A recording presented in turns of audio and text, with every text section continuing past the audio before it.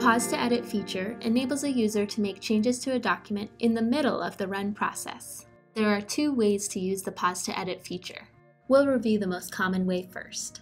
So if we want to enable Pause to Edit for this thank you letter, we'll click on the gear icon, go into More, check off the box next to Pause to Edit, click OK, save that change, and we're ready to run our DDP. Then we'll navigate to our contact Jane Doe and click the Run DDP button.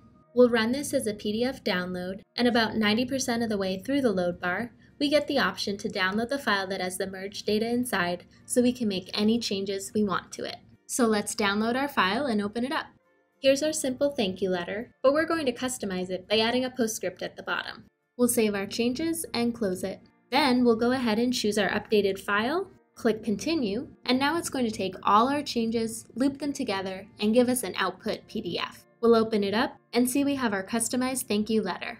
Another way you can pause to edit a dynamic document package is with Salesforce File Sync. Once you've installed Salesforce File Sync on your computer and enabled permission settings in both the Salesforce profile and chatter settings, the Pause to Edit feature can be used. Detailed instructions on how to sync your Salesforce permissions can be found at the bottom of the Pause to Edit documentation on our support site. So assuming we've already installed Salesforce File Sync and also synced our Salesforce permissions, we'll enable Pause to Edit for our document here by clicking this gear button. Then we'll click the tab labeled More, check the box next to Pause to Edit, and click OK. Then we'll save our changes and navigate to our contact. We'll click the Run DDP button, and we're going to run this as a PDF download. So we'll run this, and 90% of the way through the load bar, we get an option to sync our Salesforce files folder. So we'll click on our document here to sync it. When the file syncing is complete, our document will appear in our Salesforce Files folder. Then we'll open our document and add a short customized note at the bottom. We'll save this change, and this will save directly to our Salesforce Files folder, so we don't have to hunt around for it. Then we'll sync the change we made, and as you can see, it shows our one update. So we'll continue merging the file into our PDF by clicking Continue.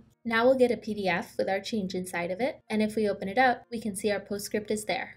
Lastly, if we go back to our Salesforce File Sync folder, we can see the Word document has been removed, so we won't get confused when running the DDP in the future. To learn more about the Pause to Edit feature, visit our support site for further information.